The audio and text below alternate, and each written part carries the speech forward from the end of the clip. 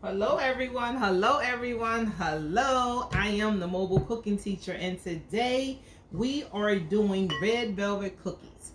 So right now in my bowl, I'm so excited about this. Right here in my bowl, I have 4 tablespoons of melted butter. I have 1/3 cup of sugar. I have 1 egg yolk, and I have a half a tablespoon of vanilla extract and 1 teaspoon of the red dye. So here we go right here, mixing it all together. Look at that, looks beautiful, doesn't it? If you love red, you will love this color right here. And this is one of the famous cookies, so we're trying to get this to taste just like the cake, okay? Because remember, cookies is a small version of a cake. Wow, who knew that? So the next thing I need to put in is my flour, and that's only a half a cup.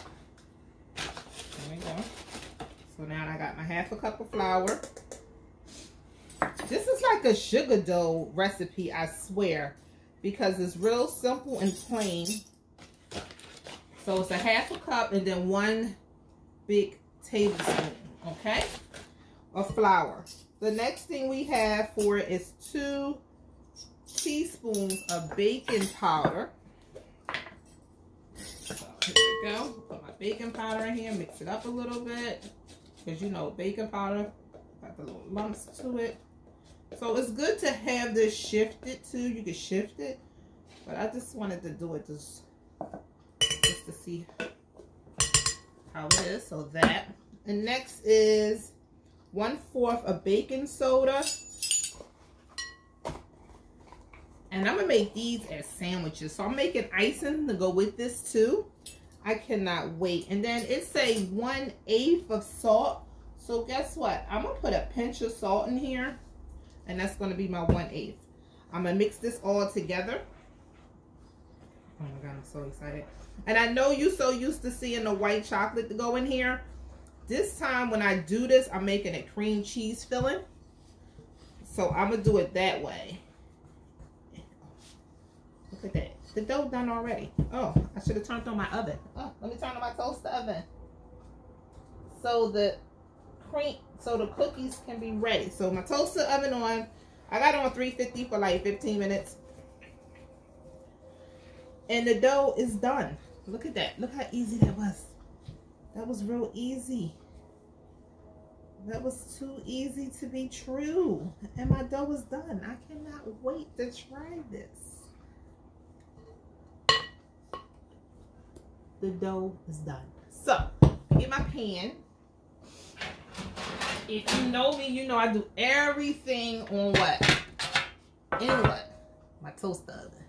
Love it. So I have my pan. I'm gonna scoop up some cookie dough, put it on my pan. I only can make a dozen at a time, and I love that because I can eye out all my cookies. They're all gonna cook at the same time, and I'm not in a rush. You know, so right here, when it's all done, I have what? 3 cookies ready for display, right? So this was like a simple cookie, sugar cookie dough. Please remind your sons and daughters, do not eat the dough. Why? Because it's flour and the egg. You can get salmonella. Okay, so I think with this, I might not get a lot of dough. Ooh, I forgot. I got another cookie tray.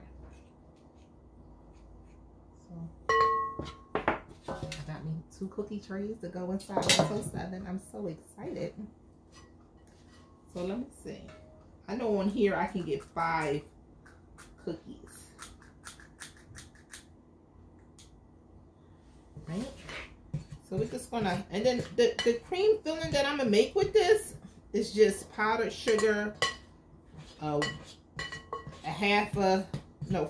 tablespoons of butter, a cup of powdered sugar, and 4 tablespoons of cream cheese. I might do 5 just so it can, and that's it. And that's going to be my filling. Put some vanilla extract in it. I'm going to have some melting chocolate, but I'm going to drizzle the melting chocolate, the white melting chocolate, on top of the cookies, or have it. I don't know how I'm going to do the design yet, but I know I'm going to do an awesome design for that. So with this little cookie dough, I end up getting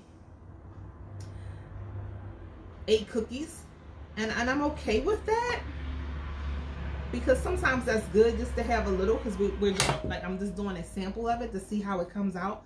But the good thing about it is we have, what, 4 sandwiches. So if I only have 4 girlfriends coming over, this would be perfect, and they will love it.